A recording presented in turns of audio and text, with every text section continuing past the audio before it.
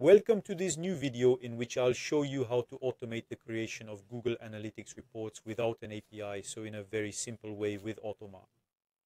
For this template, I'm using a Google Sheet in which I have 4 columns. The first column concerns the domains I want to use to create my analytics reports.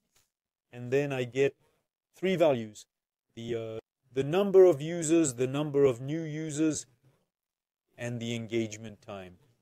And I want to retrieve these values for a defined period that I've created in Automa, which is the previous month. I want to retrieve, here we are, I'm at the beginning of the month, I want to create a report for the previous month. So in fact, in Automa, I've specified in what we call global data, which are dynamic data, accessible at any time during a template. I determined a start value, the beginning of my report, the 1st June of my report, and the end of my report, the 3rd of June of my report. This way I can easily target date ranges in Google Analytics. So in my Google Sheet, I only get 3 values. This is just for the demo, but you can add as many values as you need to use. The principle is the same. What I'm about to show you is how to extract data with Automa on Analytics. It's the same for any value. So feel free to complete this model, in quotation marks, this example, to add all the values you need to create your own reports for your own sites or for the sites of your sites. So here we go, demonstration.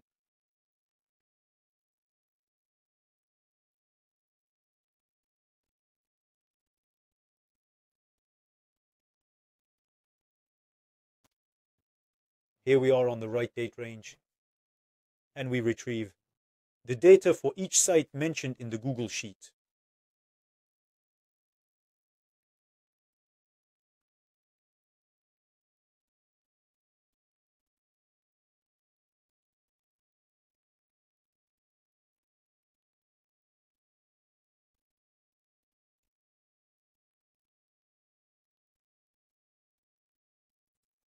And there it is in my Google Sheet.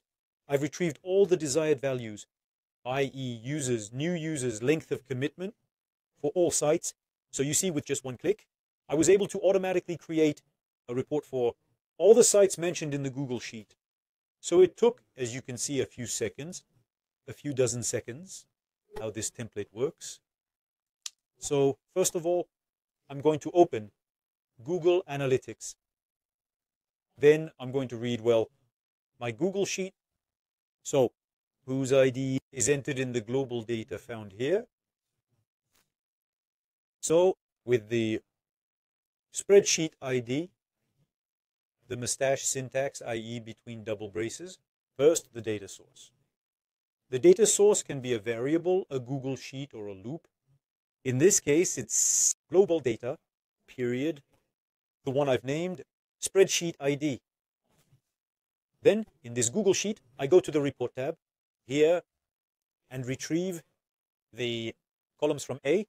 So the column, so in reading, all I need is this. I give a reference to this Google Sheet configuration, which I call domains. And I'll use it behind to create a loop that will allow me to read like this every line of the Google Sheet. So my loop is based on a Google Sheet, the one whose reference is domains.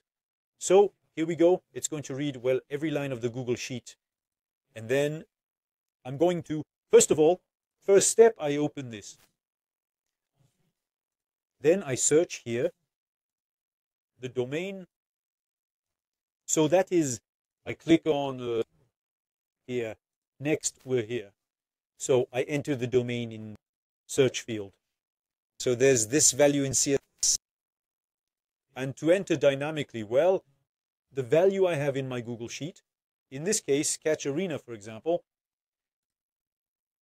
mustache syntax, therefore, data source, loop data. This time it's a loop. Which one? The one whose ID is domains loop, which I've defined here.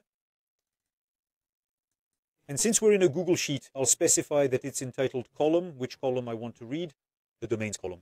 So we're in the first iteration of the loop, in the first execution of the loop. So in this case, it's Catch Arena. So I enter this. then, well, I simply wait here for the result to be displayed. So hop.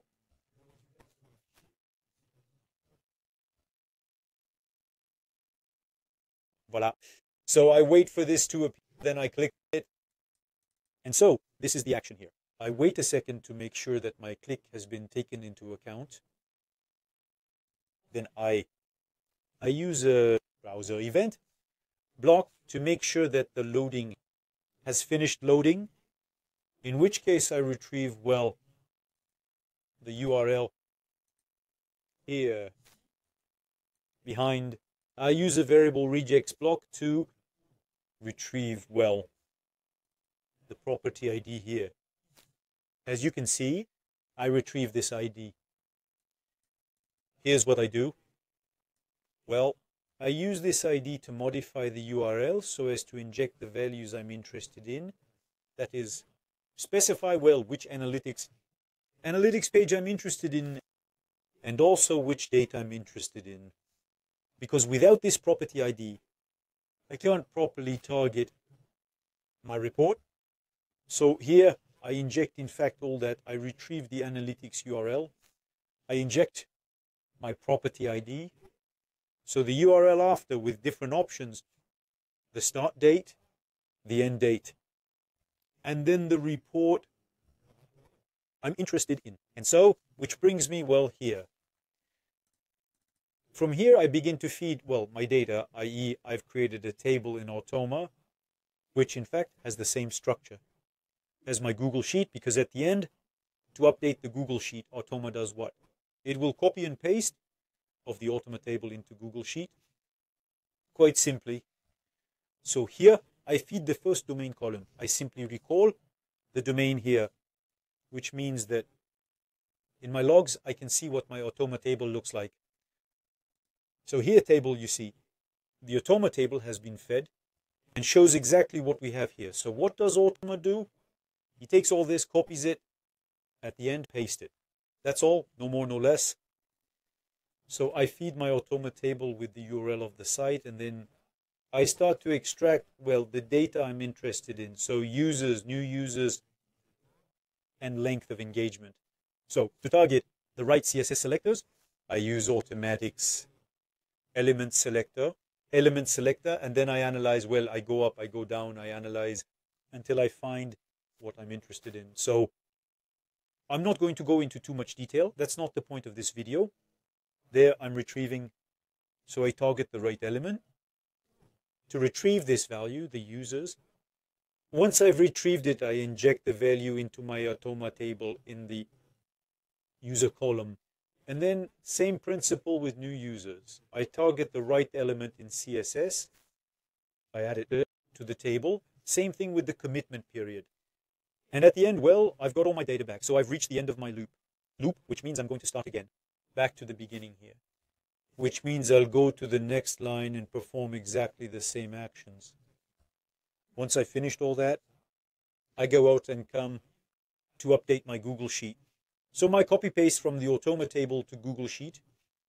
So basically the same configuration, except we're not in Get Spreadsheet, we're in Update. Spreadsheet, same tab, against the columns. This time I'm not just going to update column A, I'm going to update columns A to D. So that's what I'm specifying here. And the source of my data for the update is the table. And that's it. So you see, with roughly about 15 blocks, you can automate the creation of Google Analytics reports for your own sites, for your customers, for whatever you want. And if you want to add other data in the table, the principle is the same. You target the right page, you target the right value with get text blocks. And that's how you'll be able to retrieve all the data you want and have automatic reports on the extra date ranges you want. You'll find this template in my Automa training so you can analyze and test it for yourself. You may not have understood everything. That's normal, I assure you. This was not a training video, but a demonstration, because the aim of my training course is precisely to gradually teach you how to master Automa so that you'll be comfortable using on all templates.